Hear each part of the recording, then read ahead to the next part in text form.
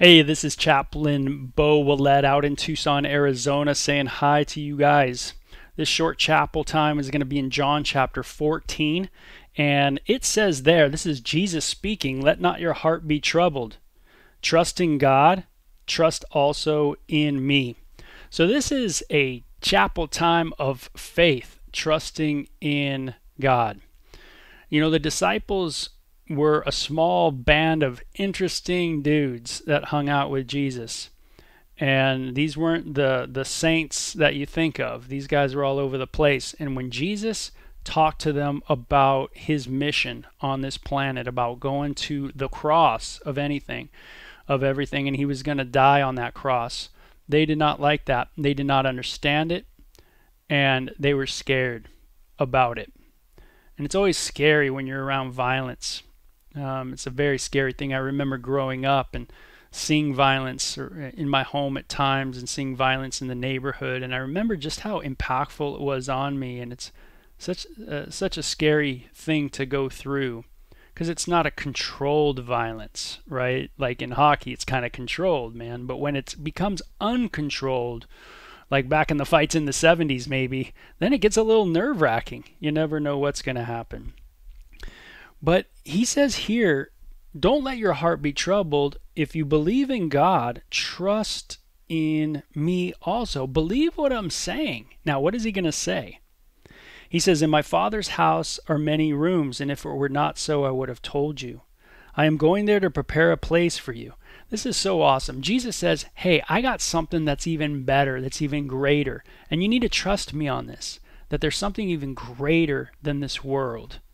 You can't see it, but it's there. And he says, I've been there because it's my hometown. And I hang with my homies in my hometown, and that's where I'm from.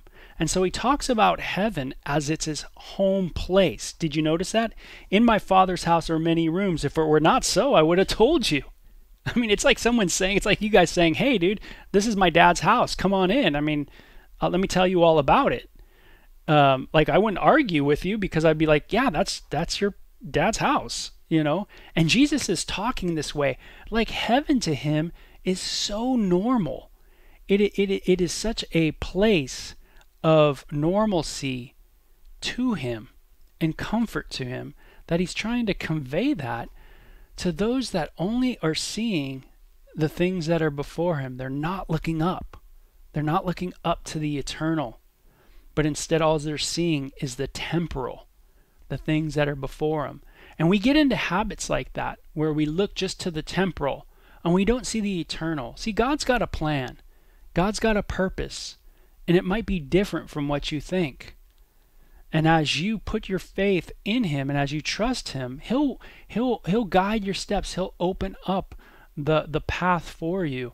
And he will light that path as you take those steps forward in faith, as you trust him.